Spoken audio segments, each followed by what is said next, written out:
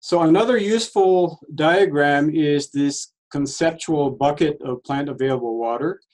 And so we can conceive of the soil, that root zone, being able to hold water between the upper limit of field capacity, represented by FC at the top, and then permanent wilting point, PWP, which is the bottom limit of that available water capacity. So the difference between field capacity and permanent wilting point, that's what we call as the available water capacity, or AWC.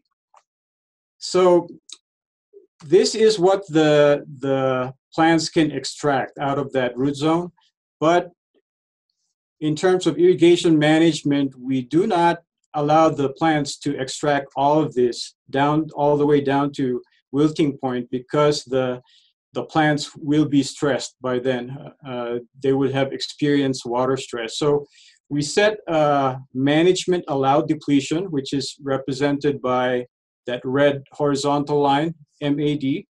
Typically for grain crops, for example, that's approximately halfway between field capacity and wilting point.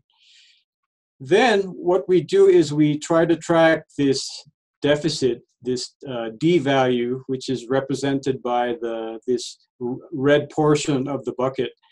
And the deficit is the difference between the actual soil water content and the field capacity. So the deficit is what we use for irrigation management. It indicates the net amount of irrigation water that has to be applied.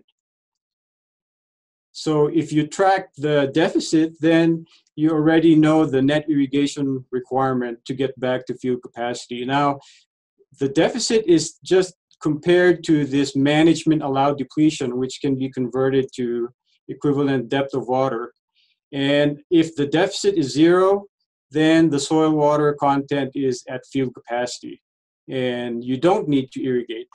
While if the deficit goes below or past the MAD, then the assumption is that the water, the plants become stressed.